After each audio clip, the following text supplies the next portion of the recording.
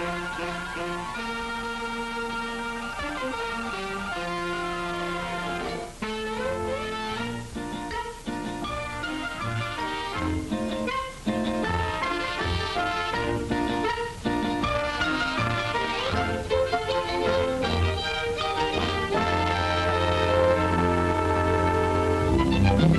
we left off last time, you may recall, Captain Bilge's pirate ship was in pretty bad shape.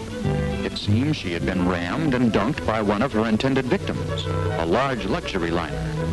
Poor old Bilge was terribly broken up. Oh, the disgrace of it all. To think that the last of the great pirates didn't even have one piece of silver in his 7 treasure chests. No, nothing but a lot of water and a couple of goldfish. It finally remained for Garlic the parrot to solve their dilemma. Hey, boss, I've got it. I know where we can get all the silver we... Not here, you nitwit. It's not private enough. Come on, let's go to my cabin. Uh-oh, that could lead to trouble. You see, the captain's cabin happened to be occupied. Occupied by none other than our tiny friend, Crusader, busily collecting evidence. And by the time he heard the pair approaching, they were but a few steps away. There didn't seem to be any place the wee rabbit could hide, and yet, a split second later, when Bilge opened the door, Crusader had somehow vanished. Well, at any rate, he was well camouflaged. Too well, perhaps. For Bilge, intent upon hearing Garlic's plan, ignored him completely. Let's face it, boss. As pirates, we're all washed up out here. There's just no money in it. But I gotta have silver. I just gotta. Okay, so we go where there is silver.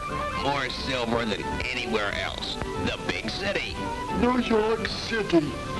Gee, I'll be rich. That is, if we can find it. It's a cinch. They've got 20 million knives, 30 million forks, 50 million spoons, all made out of silver. Say, that's a lot of silver, all right. But wait, how do we get it? Ah, that's the best part. We put our old friend, the professor, on the job. Not a bad idea. We'll head for New York immediately. And so, blowing out the candles in their unusual lamp, the 2 plotters left, never suspecting that their plan had been overheard. Crusader wasted no time. Quickly, he penned a note of warning to the threatened city. But hold on, how would he send it? In that bottle, of course. Just the thing.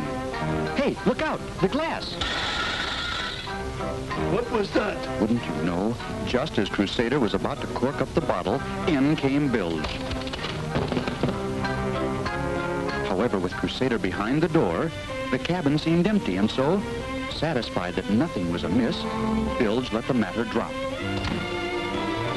Alas, how cruel fate can be. For the swinging door had filled and corked the bottle with tiny Crusader himself. And thus we leave our hero for today, helplessly rolling about as the pirate ship is rocked by the waves.